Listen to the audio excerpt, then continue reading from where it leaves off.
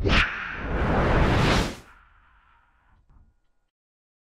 SLAC National Accelerator Laboratory is located in the heart of California's beautiful San Francisco Bay Area. Operated by Stanford University for the U.S. Department of Energy, SLAC has been home to the world's longest particle accelerator for nearly 50 years. In 2009, SLAC ushered in a new era in its long history of physics research with a new kind of laser called the Linac Coherent Light Source, or LCLS. The LCLS is the first laser in the world to produce hard X-rays, which can be used to see down to the level of atoms and molecules. Adding almost half a mile onto the original 2-mile-long accelerator facility, the LCLS uses the final 1/3 of the accelerator to produce powerful pulses of X-ray laser light.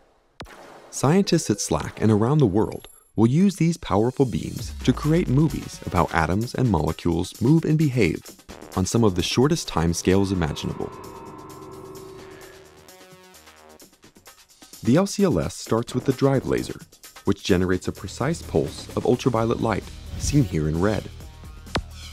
The drive laser pulse travels down to the injector gun, where it strikes the surface of a copper plate inside the gun.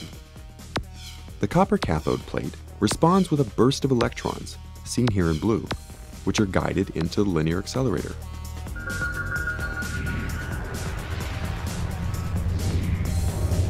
Inside the accelerator, the electron bunch encounters the first of 2 magnetic chicanes, or bunch compressors.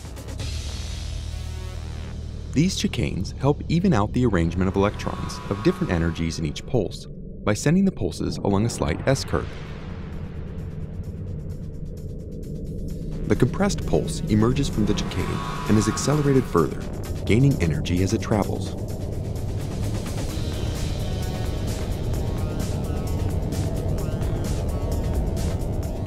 The electron bunch then encounters the second bunch compressor. The second bunch compressor is longer than the first, because the electrons in the pulse now have even greater energy.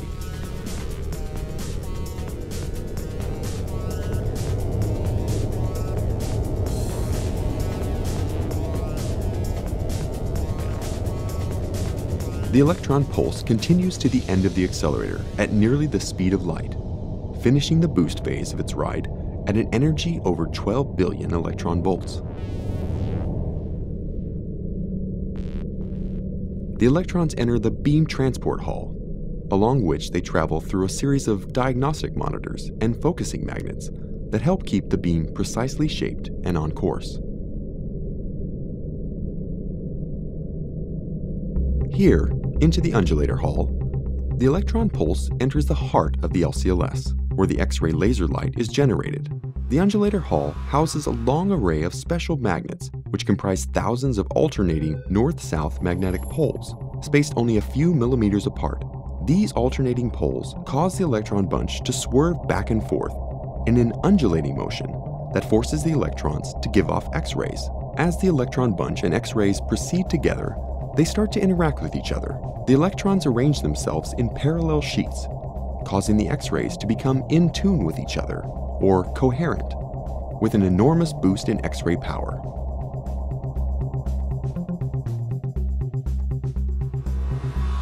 Once the X-ray laser light is generated, the electrons must be safely discarded before the X-rays can be used for experiments. The beam dump uses a powerful electromagnet to divert the electrons down to a special chamber that absorbs the electrons and dissipates their energy. The X-ray pulse, unaffected by the pull of the magnets, continues on in a straight line.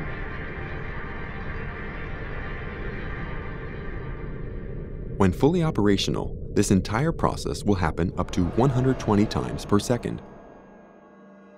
The X-ray laser pulse is now ready for scientists to use in one of the 6 LCLS experimental stations.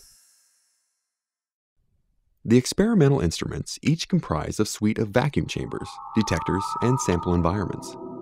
Each instrument will perform different kinds of experiments, investigating the kinds, arrangements, and motions of the building blocks of matter. For example, the LCLS pulse can be used to make images of single molecules, even though the beam is powerful enough to instantly disintegrate such a tiny sample. Each pulse is so fast that an image is captured in the sliver of time before the molecules can fly apart. Images captured in this way will be strung together frame by frame to create the world's first molecular movies of individual biological molecules in action.